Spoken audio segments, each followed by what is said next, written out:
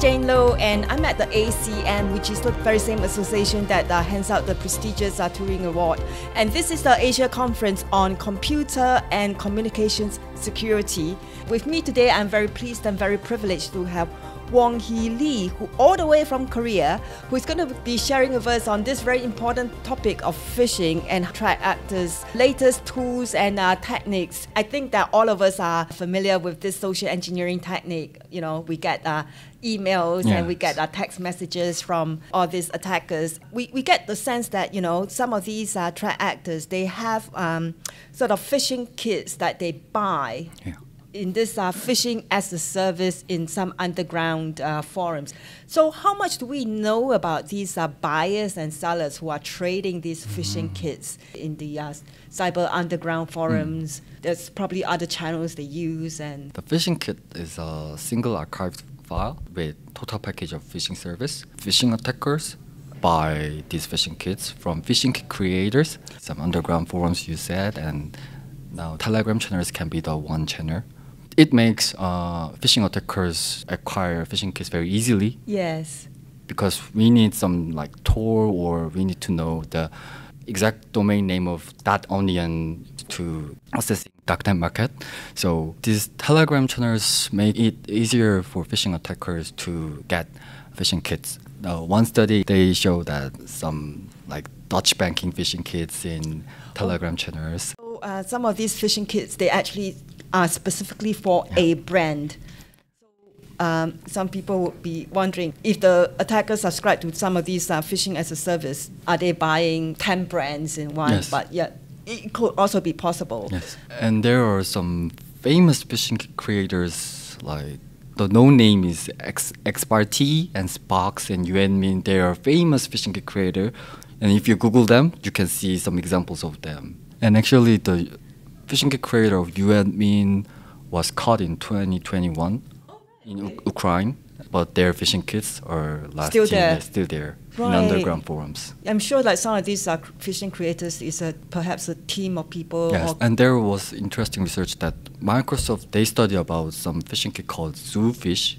Zoofish was composed with other 6 or 7 kits, and they created the one phishing kit. All right, so they bring like modules of other... Yes, like Evasion module from this kit, and right. they take exfiltration modules from other kits like that.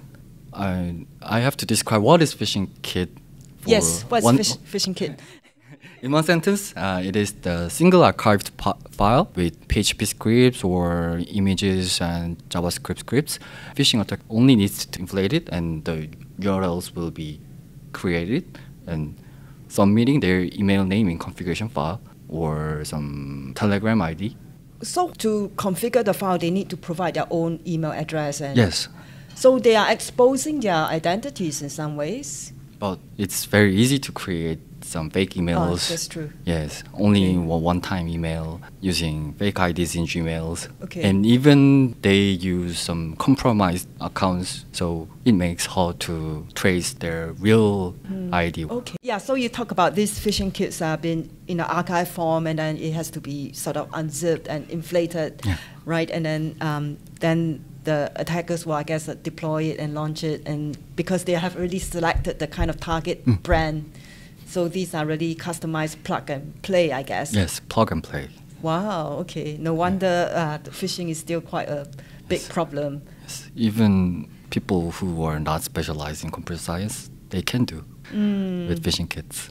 Well, of course, we have to give a warning to the audience not to, go back and explore this, even though they are quite easy to do. Too easy. Too easy. Okay. Yeah. I understand also from your research that this phishing kit normally has like various types of components, like a component that helps set up the website to make it look like a real website, and then a component that helps the attacker to exfiltrate information, confidential, sensitive information from the victim, and then a component that helps the attacker to evade monitoring detection schemes. Is that sort of roughly the types of main components that are in a phishing kit?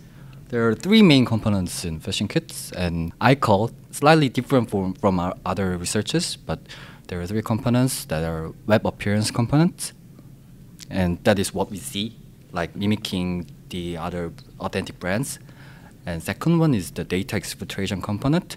That is how to convey the submitted information to phishing attacker, like email. And nowadays, the Telegram bots are trending. And some have administration panels for like can see the submitted information in real time. The last component of phishing kit is called Evasion component. The word evasion in here means that evasion to anti-phishing entities.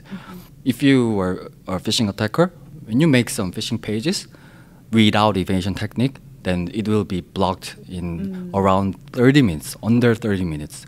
Even if you're not sending links, because the domain sellers and hosting services and they are finding who is phishing, so it will be blocked under 30 minutes. But these evasion techniques make them live longer, like when the phishing attacks are over. Oh, wow. Okay. So you're saying that the evasion module component has, for example, a way to filter out bot-like sort of domains. Yes. Because they have I guess they keep a list of what are malicious, and this list is constantly updated as security companies report them and gather them in a central repository or something like that. Yeah. Okay. So I think one other evasion technique, I believe that you also mentioned in your paper, or is also dynamically generated URLs as well. So the URLs are generated on the fly. So there's no way for, I guess, some of these filters to work then if they are dynamically generated, right? Yes. So because you don't know what it's going to look like. But we can imagine how they are generating URLs. There are some patterns, because it is just codes. They're making some like patterns, like random numbers, or there's some patterns behind the randomness. Yes, and it has differences with authentic services. Like when we go to Microsoft login page, they have some very randomized URLs too, but it has something different with this phishing kit generating URLs. So talking about the other component, which is the exfiltration. Yes. This is a component that allows the attacker to interact in real time with the victim's machine to get what the victim has put into the page and take that information.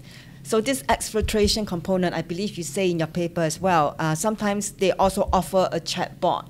Is it? Really. So to mislead, say, the victim that this is a real website, because you wouldn't think that a malicious one would have a chat agent, right?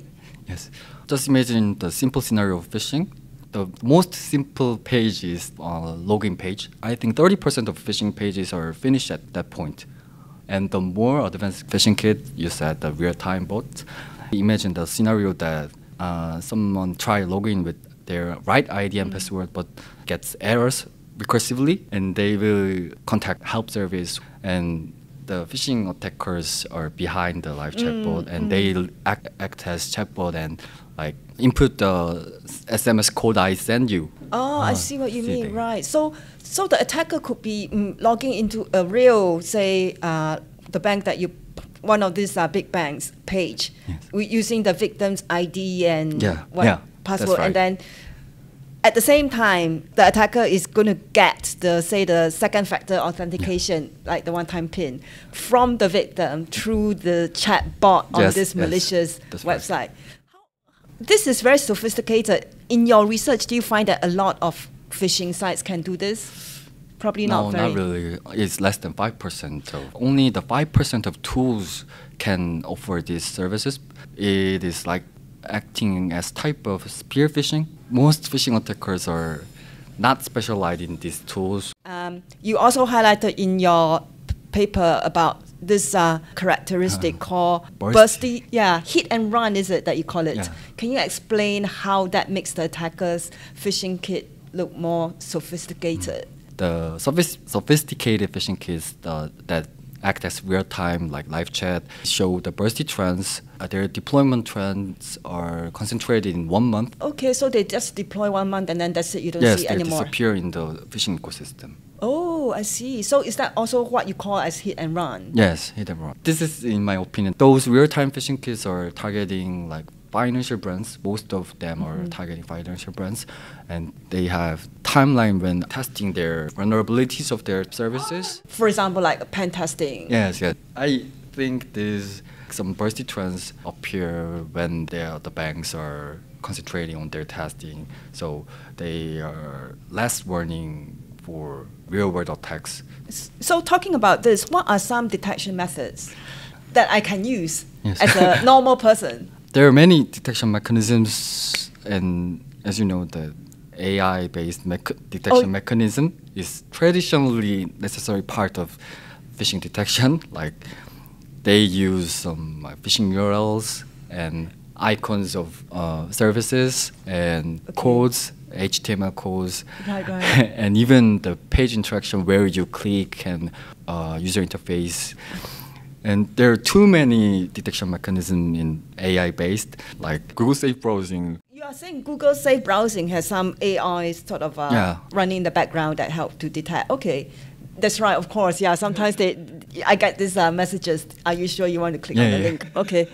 The most important and efficient way to prevent phishing is just looking the URLs on your browser.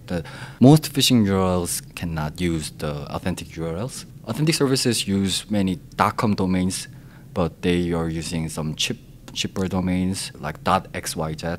Have you ever seen? Yes, .xyz, right. So Yes. it could be Amazon.xyz. We have to be careful that it's not Amazon.com, for example. Yeah. And other tips for users is checking the delay of the services. Actually, the phishing services are not giving same user experience as authentic services. So you can feel the delay when you access the phishing service. Like when you use Google, the delay is like less than 1 second. But for most of phishing services, their delay is about more than 1 or 2 seconds. So you can feel the delay. I can say that. So like a user experience, something that we can actually feel instinctively that something is not right because there's a lag in the response. And don't believe the appearance. Their phishing kit's appearance is really, really same to authentic services. So basically, pay more attention to the URLs, and if there's an instinctive feel that there's some delays, be suspicious, basically. Yes. Okay, right. Yeah, so thank you so much for your time today. So based on your research, what do you think, the next stage of sophistication is going to be when it comes to phishing kit? Authentic services acknowledge these problems of phishing, so they adding some very strict 2FA, two-factor authentications in their services. So the phishing kits are evolving, and there is study for 2FA phishing kits. So what you're saying is that the 2FA will be a feature that attackers will focus on. Yes, right now. To bypass all these measures. Interesting. Yeah, and then it will be interesting to see how AI is going to also, make it easier for everybody, not just for the attackers, but also for us. Yes. Right. Okay. So thank you so much for your time today. Thank you. It was a wonderful interview.